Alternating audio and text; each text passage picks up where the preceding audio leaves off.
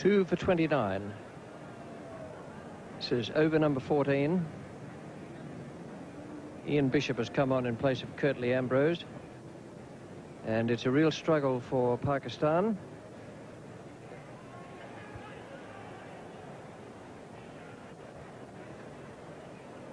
The bowling figures: Marshall 6 overs, 1 for 11. Here's the first ball from Ian Bishop.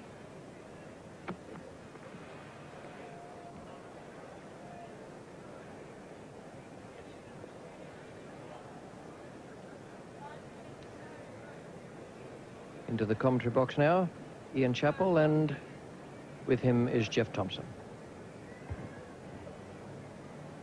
Thanks, Richie. And, well, an assortment of good afternoon and good morning right around Australia. Quite a pleasant day here at the Gabba. Not so pleasant for batsmen, though, because the West Indies have made it very difficult for them in the first 15 overs.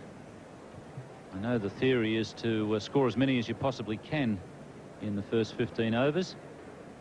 That's why the West Indies are so good at this cricket. They've got the opening batsmen to do that, but they've also got the bowlers to stop the opposition from belting you around in the first 15 overs.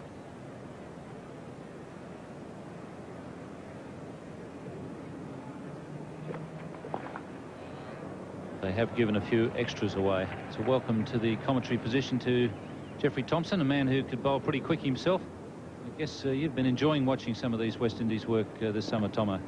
Yes, Ian, good morning to everyone. No, it's been great watching them this summer. I mean, a lot of people are complaining about the West Indies bowling, but myself being a fast bowler, I've really enjoyed it because I think they're great exponents of it.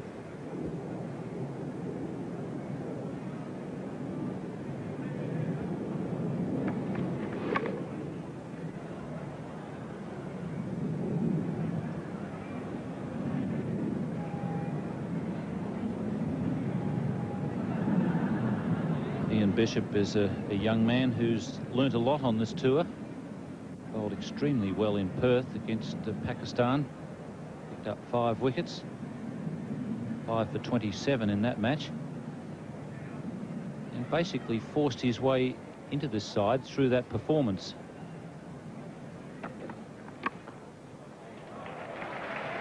Carl Hooper at mid-on. It's well run.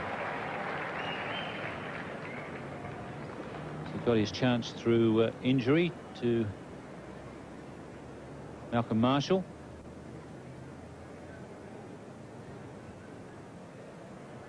He certainly made the most of it.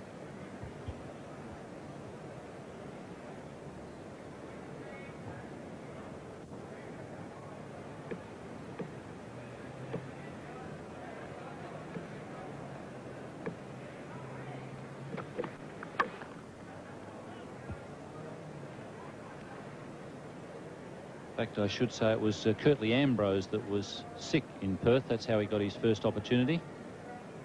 At taking 5 for 27, he's been able to hold his place in the side.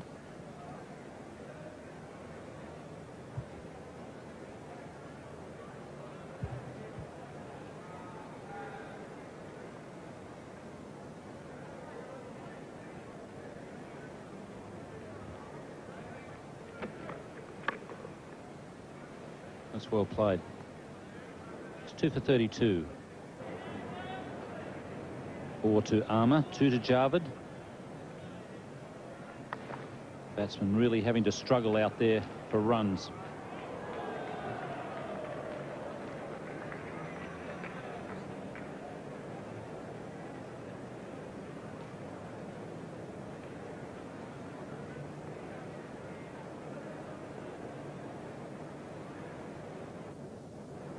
There was a big appeal from Winston Benjamin against Armour Malik in the last over. Winston Benjamin is not happy.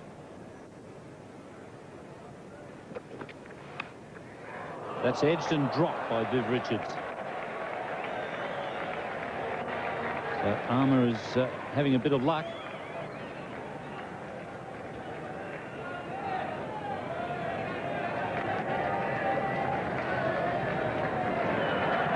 Fine delivery here from Bishop, a little bit quicker. And Viv had just caught Viv, which is a bit unusual, unawares, and it got onto him a bit quicker than I think he imagined, and consequently the ball's come out behind him.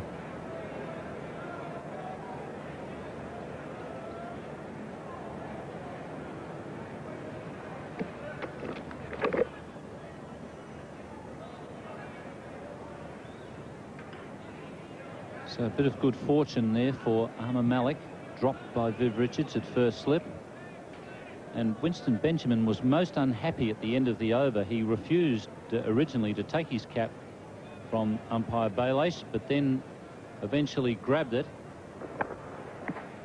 There's certainly a bit of noise there.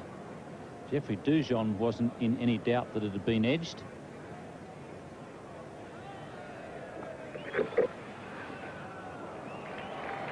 Wide pulled there by umpire Cole Timmins.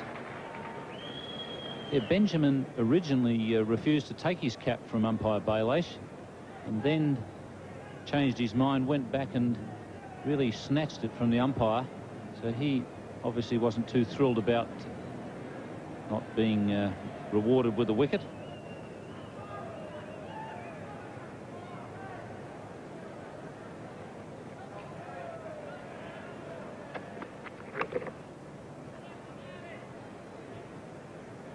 Just looking at it on the replay, and there wasn't much else around bar the bat that it could have hit, and I sort of had the bat angled a bit forward, so it might have just ran up the face a bit quietly.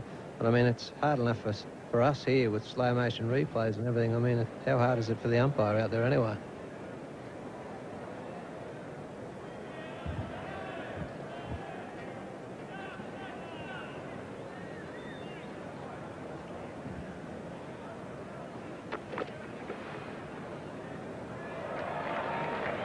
Certainly the umpires are being pretty hard on the bowlers. They're not being in any way lenient at all.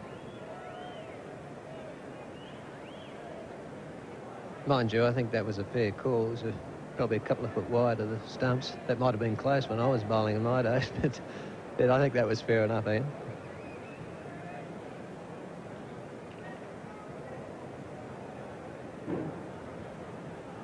Yeah, I think that's quite reasonable. Call that it's at least 2 foot wide of the off stump. That's well taken by Jeffrey Dujon. One of the worst things that can happen for a wicketkeeper is when the ball swings after it gets past the batsman. That's exactly what that one did.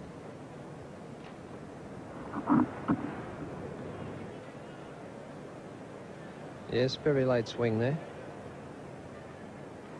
I think there's a bit of frustration creeping into the bowlers at these last couple of overs with a few missed dismissals.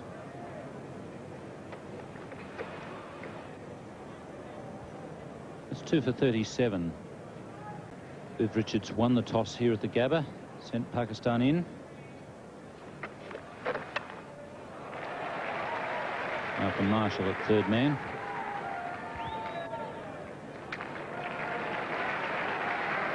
It was interesting talking to Malcolm Marshall this morning, and he said that the West Indies like playing here more than anywhere else in Australia because the outfield is so soft. There's no trouble with the legs, the ankles, and they also like the size of the ground. But he thought that the outfield was really easy on the legs for a fast bowler.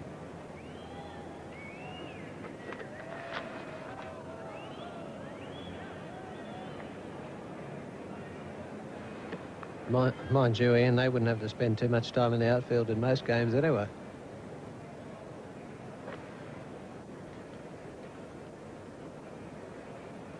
But I do agree with him on a serious note. It is a fine ground.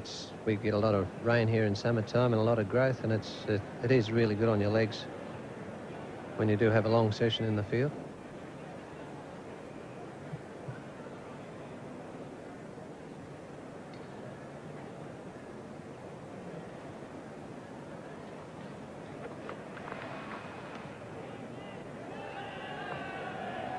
And also another advantage, probably when you think back over the years, is the lushness of growth on the ground, and the wicket being fairly grassy as well. Normally, as the shine stays on the ball longer.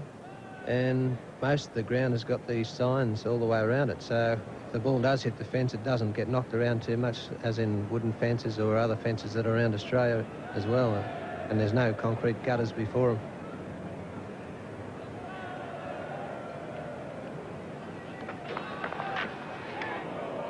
Excellent delivery, that one from Ian Bishop.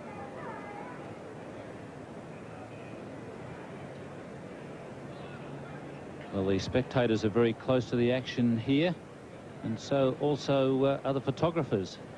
Viv Jenkins is the man who shoots the cricket for the PBL publications, and if you want to have a look at any of Viv's work, you'll find it in there amongst those publications that are available this summer.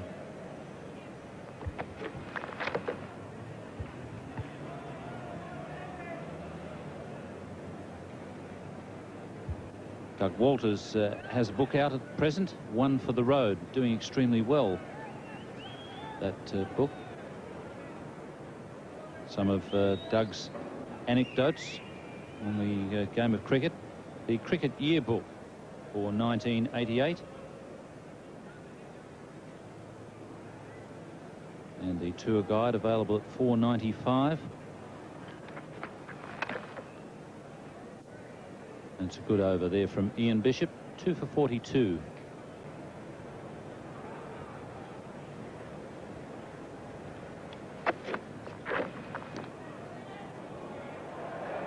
Wide signal there. They've been quite severe on the West Indies today, umpires Timmins and Baylash. It's umpire Timmins at the Stanley Street end. That one pitched around about leg stump, but ended up being quite wide by the time it reached Dujon. Not that that's really when you measure it when it goes past the batsman. 16 wides, 4 no balls.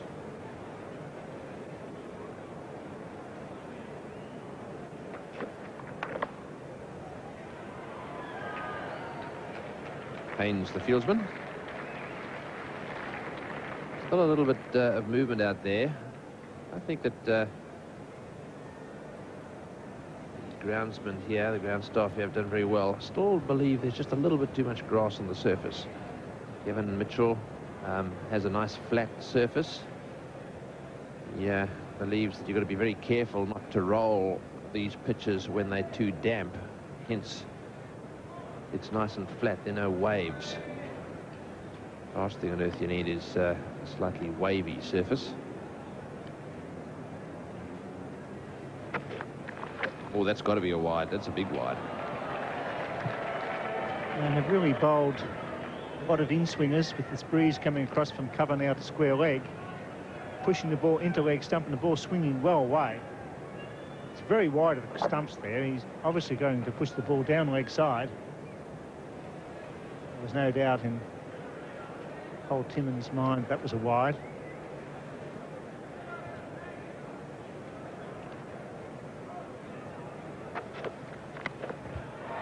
It's got away very, very quickly off the bat, and into the fence it goes again. Malik plays that shot pretty well. Anything just a little bit wide, he should perhaps go for a few more. Yes, he certainly does cut well. Bishop's not slow. He was beautifully into position. He's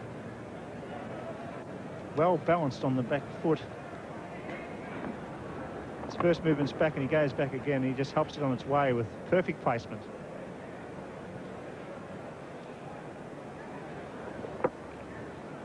That's a beautiful shot. Wasn't very wide of third man, but it hit so well. And another wide, and this could be 4. Off the fingertips there. 4 wides signalled by umpire Timmins. This is helping Pakistan.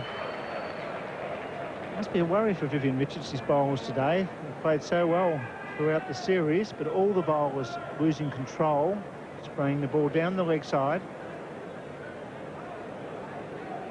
21 wide, it's unbelievable. A good, fine, warm day. It's starting out so wide, and the angle there is Dujon no chance at all.